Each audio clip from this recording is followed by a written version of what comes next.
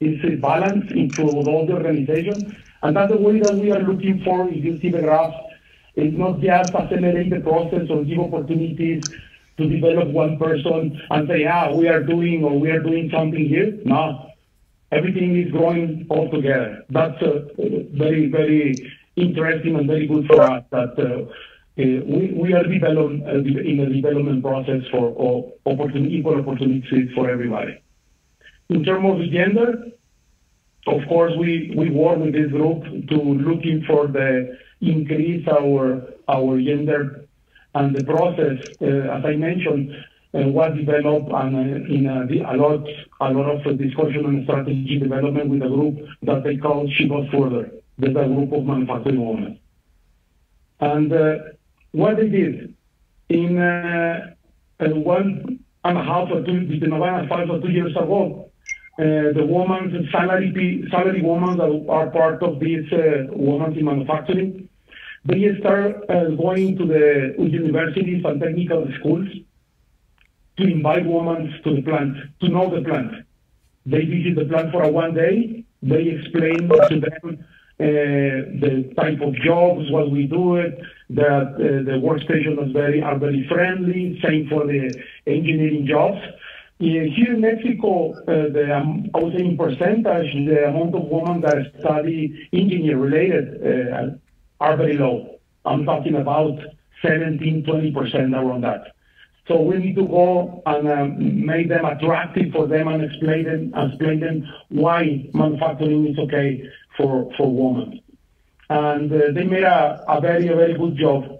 They went to a different universities, different technical schools, different careers related with were very interesting to hire.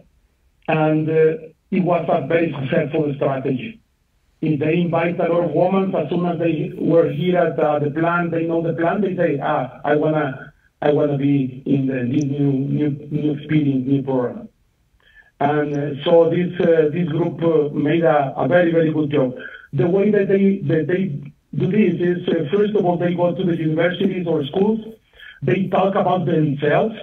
As I mentioned, the managers we have in this area, they have a management role, so they explain them how they grow in Cuautitlán and what they are doing, what is their background and their experiences, what kind of experience they live, how flexible we are in terms of giving opportunity for a family, for a kid, things like that, and they made attractive for the new people. So I want to share with you, I don't know if you have a chance to because we share different forums inside Ford. The experience we have when this group of women made a plan or a proposal to build a unit completely with women. Originally, when we started discussions, we have a woman from all the departments, as I mentioned. So we say, okay, you can build the unit, and we will be with you, supporting if you require any help. Fortunately, one of the team, and I will present to you in pictures in the next slide. One of the ladies is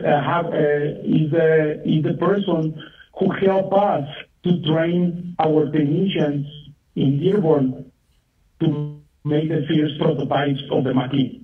So she knows all the parts, all the process, and she said, no, I think we can build 100% with women. Say, are we sure? How we can prepare this, how we can organize? So all of them get together, and they came with an idea that we can build the first unit from Mexico that has been made by 100% women. When I say 100%, this includes maintenance activities, moving robots, moving conveyors, all the repair required to the process.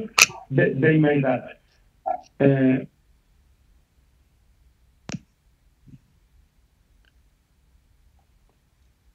Just quick comment, if we can put all in mute, please. Thank you.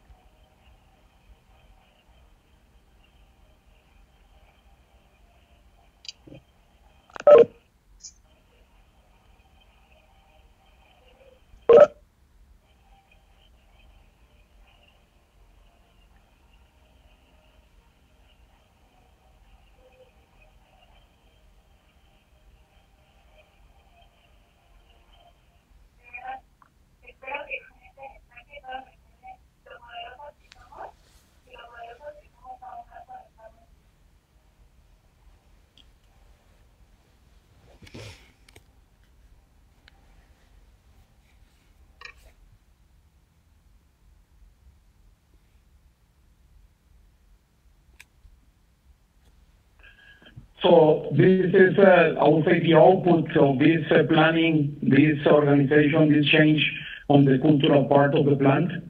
So allow us to build the first unit 100% built by women. I mentioned that I want to show you the lady that start the organization or made the organization of this event. All of them, for example, Belen, that is in the back, Belen Felix, she's the production manager from Final Assembly. Montserrat Reyes, she's the communications.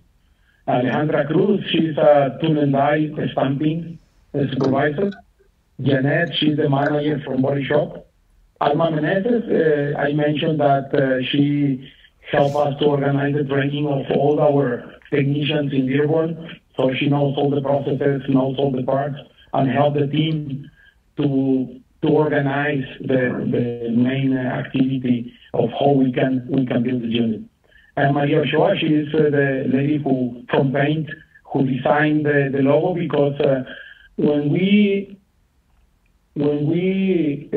start making this strategy and talking with the group, say, okay, we want that the unit be also be part of the connection with them. So Maria start making ideas and design this paint in the side of the car that she explained about the woman, how she made a connection between the logo of our plant and their connection with the woman. And Silvia Andrade, she's a manufacturing manager. So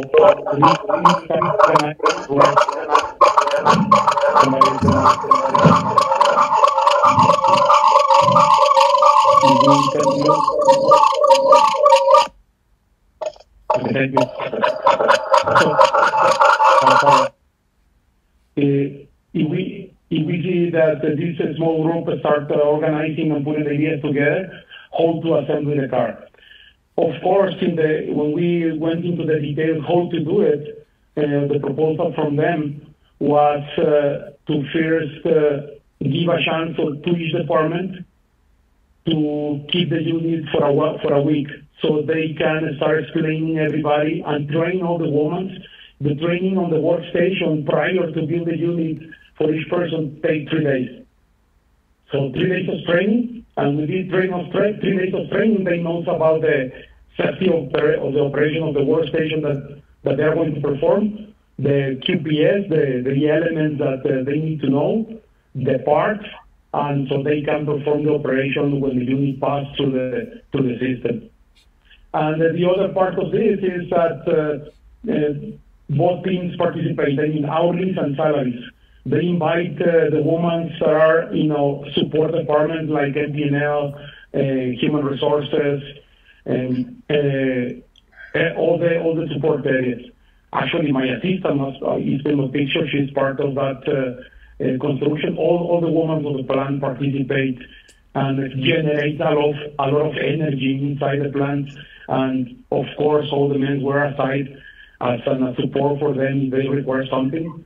But really was a very good experience for us also to know the capability, the organization, and the skills that we have inside the plant of all these women. This is the first time that we made something like this. And for us in Mexico, first time. But we shared this experience with all the manufacturing in Ford. And up to now, I'm knowing that this is the first time in Ford that one unit is completely built by women.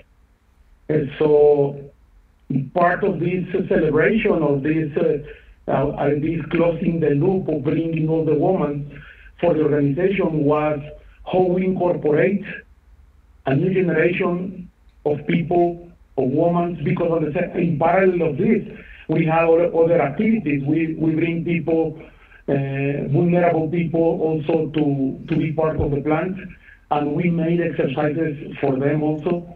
We train all the management also to build a unit, so all my OCM knows how to build a car. I'm part of also an exercise like this, where all the managers build a unit so we can be connected with our people to resolve the issues.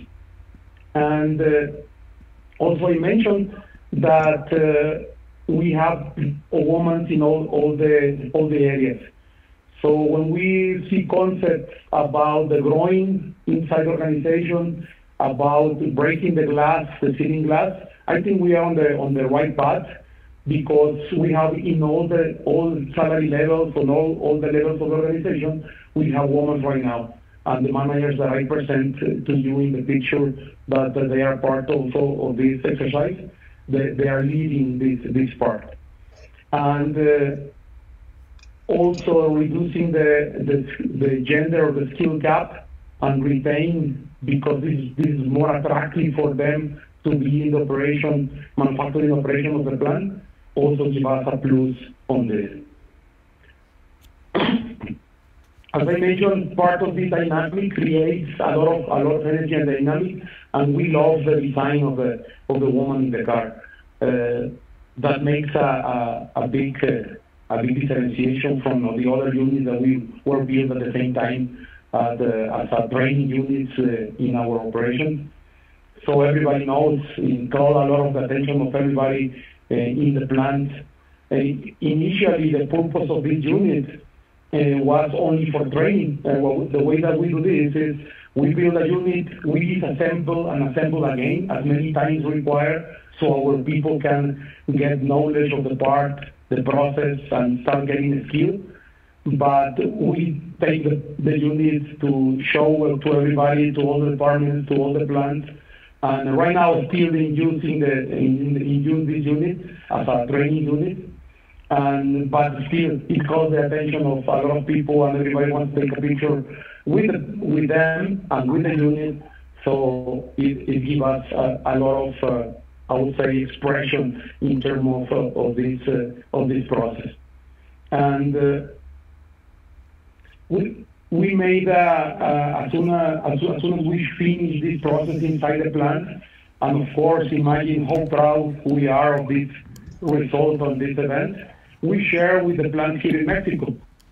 We have a transmission plant in Irapuato, and we have an engine plant in Chihuahua, and we have an assembly plant in Hermosillo, Mexico. So we share with them how we organize this. Our women talk with the woman group on those plants, and of course they like the idea. So Irapuato made the same thing. They machine and assemble a transmission completely with women, 100%. At the Chihuahua plant made the same thing. They machine and assembly a complete engine by women. So the dynamic and the energy that this process creates is amazing. So it breaks all the barriers of what they can do, but also as an organization for us, it gives us a lot of strength to understand the level of knowledge, the level of leadership we have. So these groups organize, put everything together to make sure that they can deliver this kind of work. And don't stop there. We share with the corporate. I have a forum where we have meetings with the vice president of manufacturing, and I share this experience with the vice president of manufacturing, and he likes and says, hey, well, we don't share with all former companies, with all the plans of Ford, and we did it. Actually, with Ford Corporate, this video was published in a Ford Corporate Communications Forum.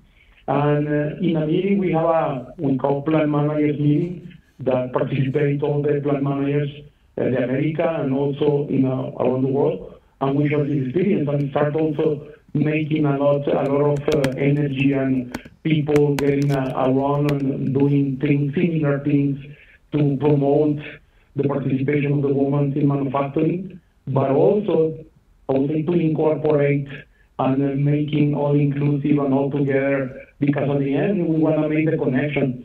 All the organizations work together to deliver a product for our customers. And this product, of course, has the hands and the feelings of everybody, and the touch point at this unit makes that difference. So, other organizations contact us, as I mentioned, and for Brazil also, they publish on their inside media to promote and to share the experiences we had with the video and the pictures, and the response was very, very, very good on this. So I believe this group of women seeing the plant, we didn't imagine the energy that creates when you do something like this. I'm very proud of this result. And of course, you saw in the video, this is the picture of the woman's part of the women that participate, because we're more than that is just final assembly area, but a lot of women participating on this process. I don't know if you have questions or comments that you have. Marco, just a quick comment before we start with the Q's and A's. Yeah. It will be important to jump with, I think, Ulises Perez is here, and present him, and maybe he can help you with some questions, because he's in charge of the human resource of the plant. So that will be helpful for us, no? If you have something specific for him, and of course, any question for Marcos. Yeah, Ulises Perez is in the plant as Julieta mentioned, human resource manager, also anything related with, as Julieta mentioned, human resource or woman related with the development of the woman. He can help us on that.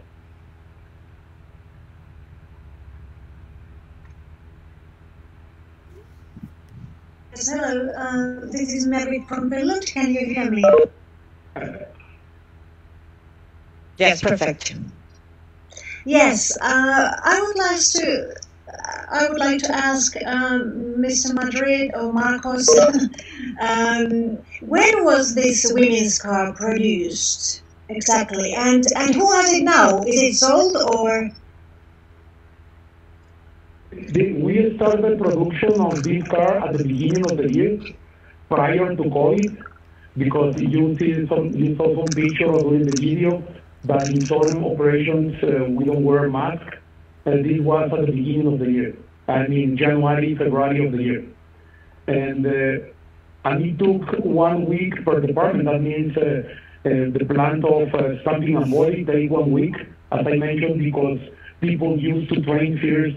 I will put an example. If you want to participate in a stamping and body area, they train you in the workstation that they, according with you, they train you for 3 days to understand the operation, parts, process, and make sure that in terms of safety that you comply with the safety rules. It takes 3 days, that process. And after they train the persons, they set up the parts, the tools on the line, and make sure that everything works prior to build. And after that, they start the build, and they made an assessment or verify that the unit was okay prior to send to the next department. So it takes around 1 week per department. When it pass from body to paint, to the paint plant, also take 1 week.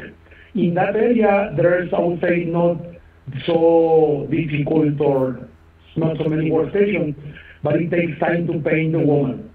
The artist we have, she paint the woman there in the paint department, so it takes a little bit of time. And on final assembly, we have around 240 workstations, so it takes around 1 week again.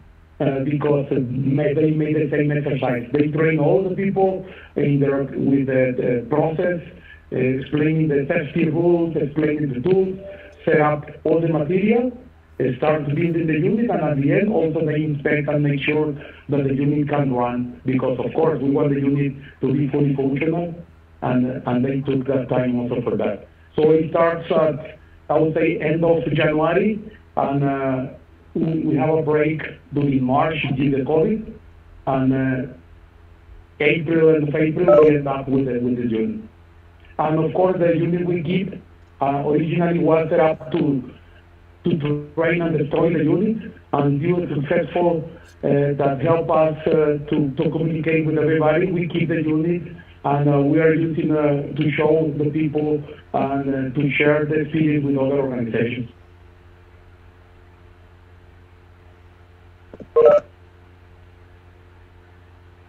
Okay, thank you. But where is the car now? Do you sell it to somebody, or is it? What do you do with the car? Because this car is a prototype level, is not sellable. We want to keep us for as long as possible. The last request we have is that we are trying to send to Dearborn, to show in Dearborn with the corporate. We are doing because we use it for training, and some parts get damaged. Alma Meneses, who is the person to organize the final assembly part, she's helping us to replace damaged parts, and we are going to send the unit to the airport.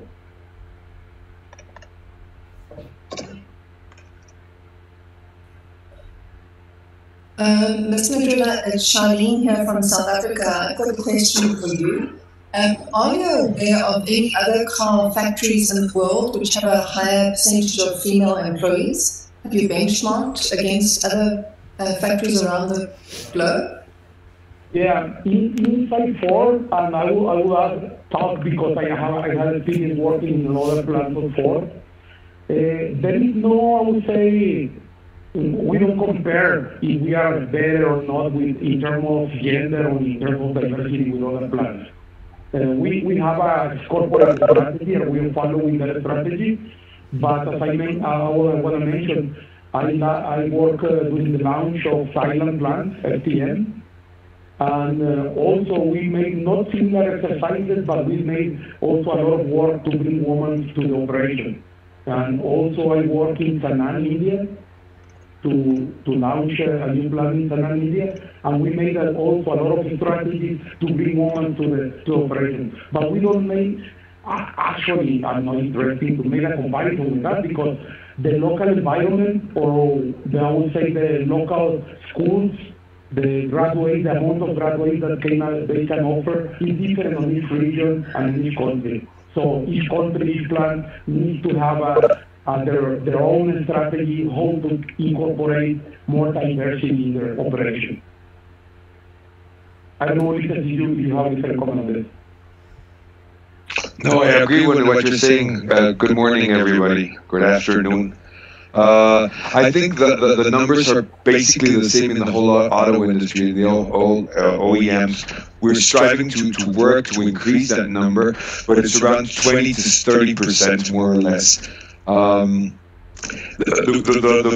biggest problem we have right now is in the management level. The highest leadership levels is where we need to improve and start working on a path in order to increase OCMs, as operating committees, with more women. Because it historically has been kind of like a male industry. So that's why Marcos is saying we worked really hard with communities and with schools and technical schools and universities in order to attract women, because especially in Mexico, it was supposed to be a male industry because it was supposed to be a lot of physical effort. So we're working on that, and the highest challenge we have right now is on the leadership levels.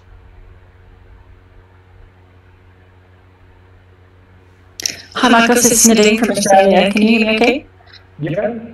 Yeah, I'm just wondering, when you're in full production of the Mach-E, what percentage of women will be on the floor when that phase happens? So will all of these women still be playing a vital role? As in, you said there are 240, for example, work structures in the final assembly. What percentage of that, for example, would be women?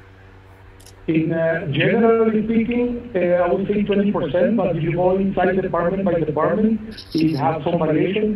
The highest department, or the highest level of women in one department is the paint, where we have 50-50. But in stamping, maybe we have 10%. But in total plant, we are around 20%. And it might be a question for Ulysses, but in Australia, I know that we really struggle to attract and retain females in the auto industry. But I know you were saying you talk to people at a tertiary level at universities, but is there any talks with people even younger? We find that it's actually really good to talk to even younger girls, like primary age, even before they're sort of taught, that they should be doing certain roles, be hairdressers or be, all these other typically stereotyping girls from a very young age. Are you able to sort of talk to girls even younger to steer their career paths? Marcos has been pushing on that regard very, very hard, and our glide path is particularly that, Nadine. What we're doing is we're working with people, high school and even middle school girls. We're bringing them into the factory. These women in manufacturing, the managers are talking to them and just letting them know that manufacturing and auto plants are a place for women. To start breaking those stereotypes from a very young age. We're talking about girls from 12 up to 18 before they enter university or before they enter technical schools. And that's how we're working with the community. We have to work with the community to start changing that mindset in places nearby the plants. And that's what we're planning to start moving on, doing in the different plants in Mexico to start attracting people from young ages. And particularly what you're saying, breaking that paradigm and that stereotype that women can only have certain jobs, not working in the auto industry. Sorry, Marcos, you were going to say something. No, it's okay. What I will say is that something that helped us in the technical level, because I would say to get women in a maintenance department, we struggle a lot. But what it works is that the people inside the plant invite related people to them in their families. That helps us a lot in the maintenance part, because I would say for production or engineer level, with the strategies that Lisa mentioned, it works for us. But in the maintenance part, that people inside the organization help us to bring people to the maintenance area, women into the manufacturing area. And also the good thing here is that we are not alone. Here in Mexico, we have, as I mentioned, different plants, but also corporate offices and BD offices. And what happened is that same as we are putting a lot of effort on this, other organizations like purchasing, like engineering, where also women are growing inside those organizations, are doing the same kind of strategy. So the dynamic or the synergy that we have around the whole core of Mexico is very good. Thank you.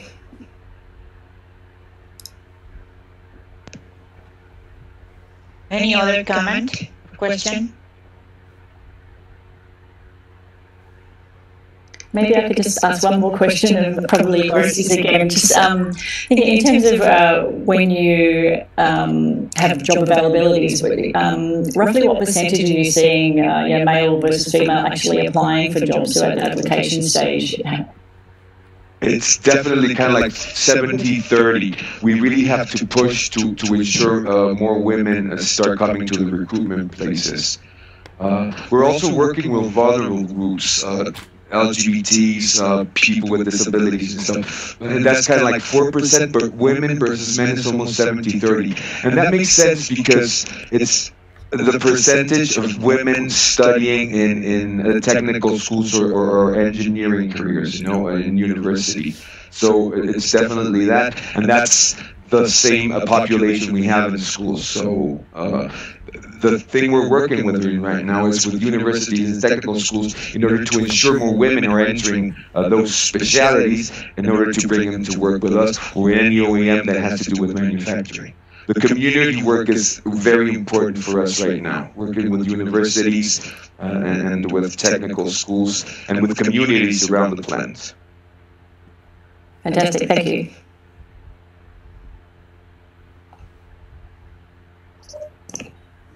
I have another question. Would I be correct in assuming that women earn the same amount of money for doing the same job that a man would do? Is that a policy at Ford, that equal pay for both genders? Definitely. There's no difference on that regard. They make exactly the same.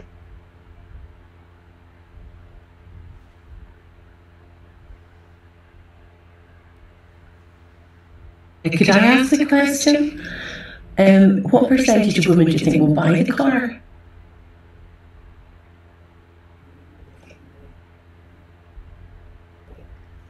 I don't know if you know that answer, Marcos. I really don't know what the demographics are in that regard. We'd have to check with that with marketing. Do you know that, Marcos? I don't have the data right now. But what we can do is bring you back some answer from the marketing team. Okay. Yes, we take that question. But at least me. That's for sure. I have another question. Hi, it's Melody again. So now that you have some experience of the women in the factory, so what have they brought other than just their gender to the factory and to the working culture? We have I would say that in terms of diversity, the way of seeing the things, the way we want to approach the future, integrating, as Ulises mentioned, not only women, because also we work with disabilities, vulnerable people, putting everything all together, that's the challenge. And putting all together, not just to produce a car, putting all together to be the best. Because one of the things that we are working here very intensively is that we want to be the best in electric cars, in the product, but also as a plant. It sounds like a slogan, I would say it can sound like a slogan, but if we really work to deliver the best, that makes the difference.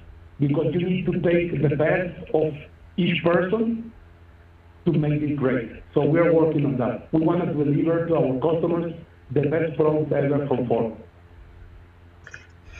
And that's an excellent question, Murphy, because sometimes you see gender equity just as a number. You know, we have to achieve certain number in order to look as if we're diverse. It's not the way we're working here. The thing is, the more different approaches we have, and female and male have different approaches, gender, the more ideas we generate, and that has been working very, very well for us. This idea generation that has been going on, this paradigm breaking and stereotype breaking has been working a lot, because it doesn't only work for women, it works for men, because their paradigms change too. So we have a lot of communication, trust increases, and the generation of ideas, the generation of things going wrong, the generation of continuous improvement just boosts up.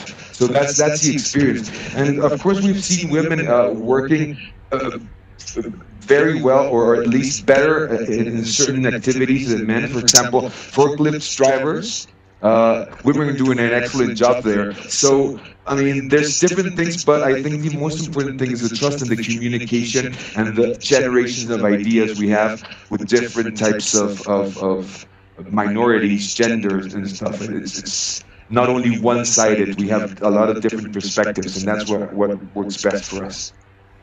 I have a question. How many couples, how many married couples or single couples work with you?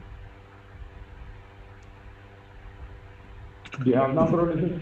No, I don't. That's a good question. We have a lot of relationships starting to come. I mean, they work together for 8 to 12 years, and that's something important because relationships start generating. But the number is low because they are very young. I mean, people who are entering the plant right now, the average is around about 25, 23. So they're starting to get to know people here, and I'm sure they're going to be marriages further in time, but it's not a number that an important number that jumps. I mean, I really don't know, but it's not a high number. We also have parents and sons and daughters too, because people who started working here around about 10 years ago are already referencing their sons and daughters, and their sons and daughters are working with them right now. We have around from 8 to 10 father, son, daughter relationships right now. But that's a good question. I'll find out how many people are married.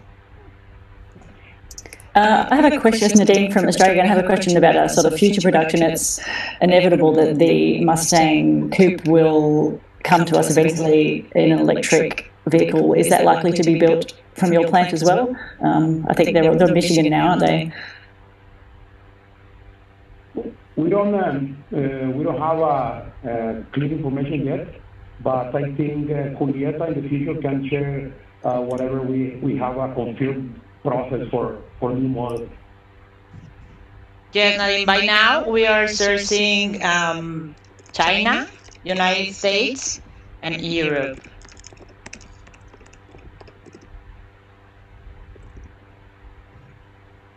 And this is Mervi again from Finland. And do you do the testing as well? Do you ship directly the cars to Europe? Yeah, in our plant we are going to start. Actually, we already ship cars for Europe. It will be part of our market. And right now we just sell units for marketing purposes, but in the future we are going to send to customers. I'm sorry, I didn't quite get that. Do you test them there and then ship them directly to Europe, or? Yes, we test here. We make all the assembly and testing here, and we ship to Europe. Up to now, just for sales and marketing, but near future to customers.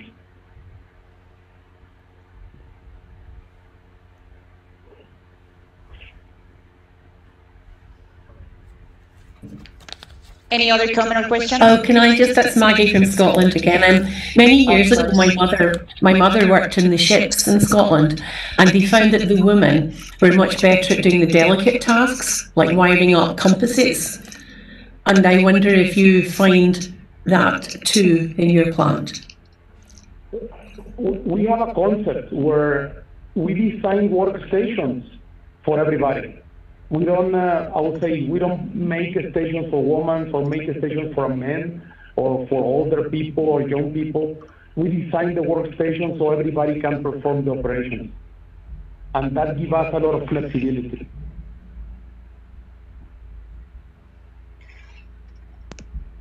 Yeah, maybe Daphne, we can share with all the team and with all the audiences the exoskeletons. No, that it's a good story. Of course, it's a great story. Yes, that we have in this plant. And I don't know if there is another comment. We are running the last 9 minutes. Any other comment or question? Yes, please. Here. Go ahead, Fran.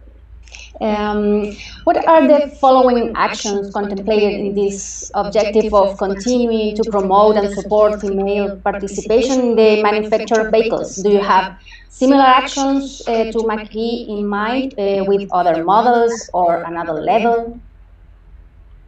Yeah, as I mentioned, and also Liz mentioned, in the process we have that we want to be the best. We have a continuous plan for training and developing our people.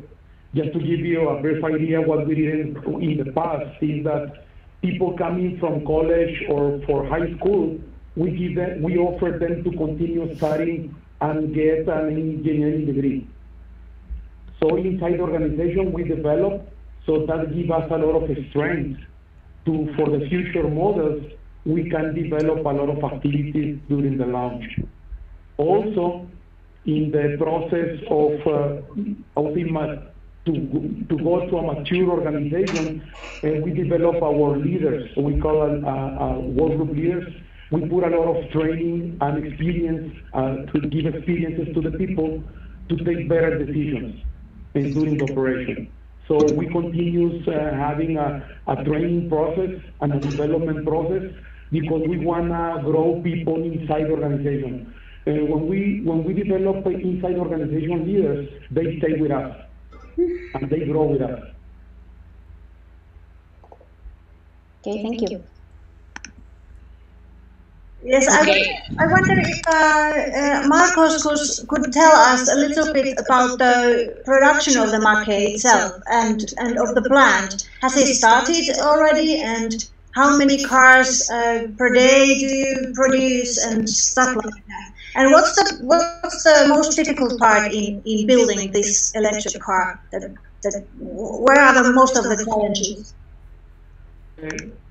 Fortunately, the design of the new electric cars are, because of the use of the technology, this car was designed everything digitally, so you can verify and test the car prior to build the car. So in terms of how difficult or is it to build the car, it's not difficult to build because the technology nowadays allow us to test everything before we build the first unit.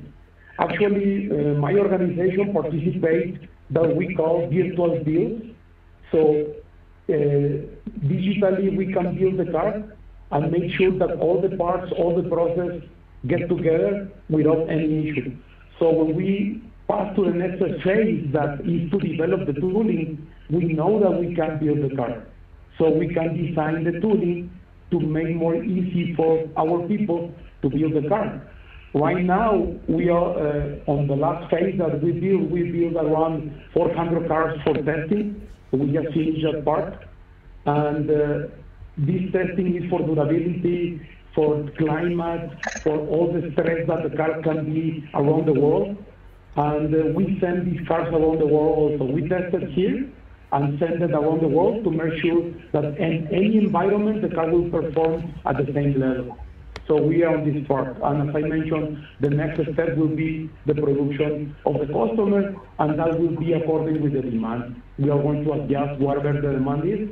We are going to react on that. we are very happy because you will, I hope you see the car and you will see the level of the quality that we can deliver at this point. It's very, very, very good. And you know that behind the decision of buying a car is a woman, of course. Talk with your family and choose the Mach-E, the best.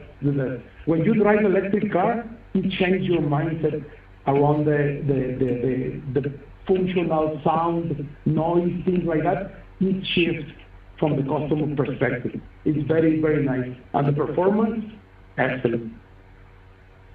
You know that I just talked to the Finnish importers today, and they said that the Mach-E will be in Finland probably in January or February.